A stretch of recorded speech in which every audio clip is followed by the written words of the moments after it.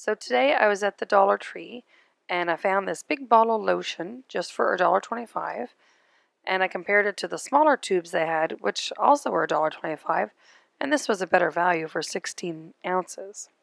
So I picked that one up because I really need something at my desk. My hands get very dry. So I thought that was great, and the thing is I went to open it, and where it says open, I went to turn it. Well, I couldn't get it open, unfortunately, and you can't pump it down and you can't pull it up. So I thought, well, what can I put this in that I would be able to use it in? Then I had remembered I bought this mason jar pump. I thought, wow, that's perfect.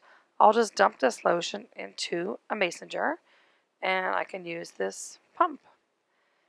And I happen to have a mason jar that I got for the kids a while ago for a piggy bank, and I used to have their names on the little chalkboard label, and I just poured it all in there. I thought, well, that's a pretty good idea considering I can't get that one open. And then I thought, wow, I could make it better by putting some oils in. So I took out my oils and I thought maybe a blend or maybe just lavender or something fun like that. And then I remembered I have my Essential Life, which gives me some recipes on certain blends for eczema, which is what I'm afflicted with. And I happen to have some of those oils on hand. I have geranium and lavender and Roman chamomile. And I didn't have the other ones it called for, but I figured I'll just put these ones in. I don't really have a recipe, but I just figured I'd wing it like everything else I do around here. And I had a couple blends I thought about, but I thought, you know what, these are just the best ones probably for my hands. So I decided I would just put those in. Now I keep these oils in this drawer and I have this cloth underneath because the boxes just fit in this drawer. And it's like a smoke detector when you have the battery and you have a little tab to pull on it to pop the battery out. Well, I just pull on that cloth and that pulls out the boxes. Otherwise, I'd have to dump the whole thing out every time I went to use it. So I'm going to put 1, 2, 3, I think I put 10 drops of each of these in this container. And that was the geranium and then the lavender, or actually that's Roman chamomile, and then the lavender. Now it called for a couple of other ones, and I didn't realize I actually had one of them, which was the helichrysum. I happened to find it when I was putting away the lavender, so I'll put that one in as well. And I mixed it up with a straw, and I pumped it out, and here it is, and it smells really good. I actually smell the geranium more than any of the other oils.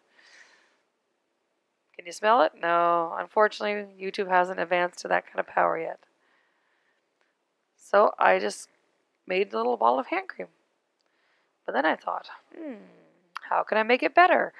So I went and got some coconut oil, and I just put it on the aga just for maybe 20 minutes, and it melted right up.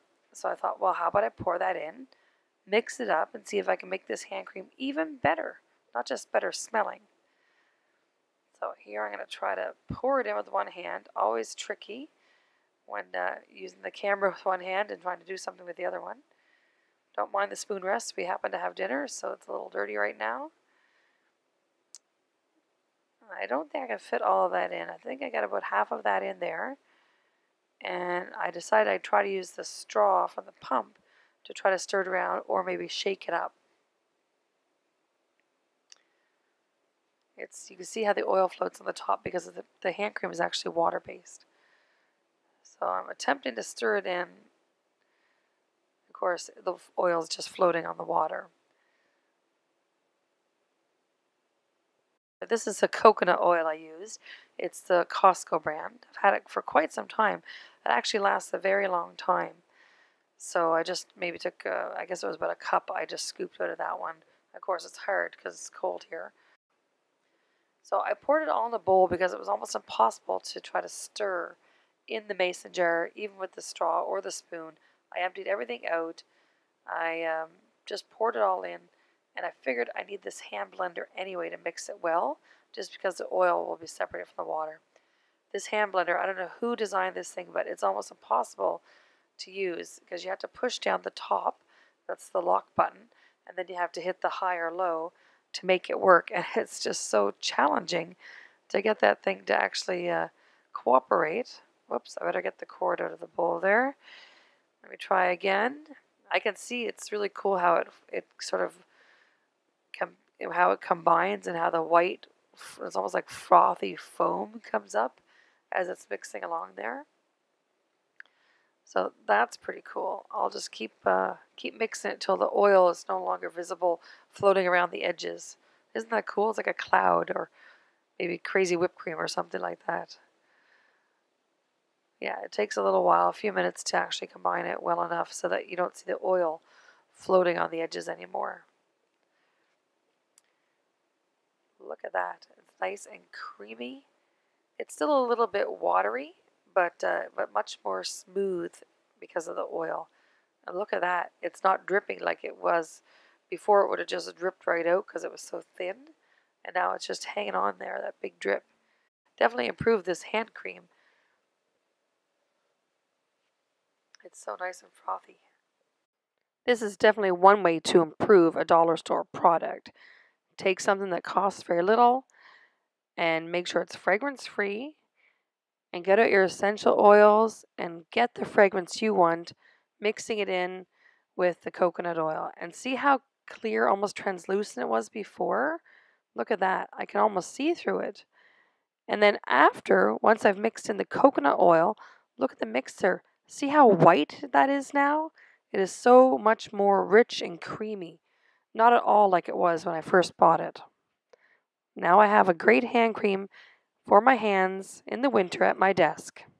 I poured the rest of the product into the bottle so that I'll have that for when my big jug runs out.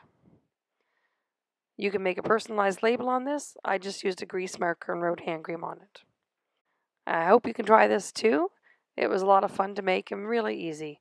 All you need is a good mixer. I hope you enjoyed this video.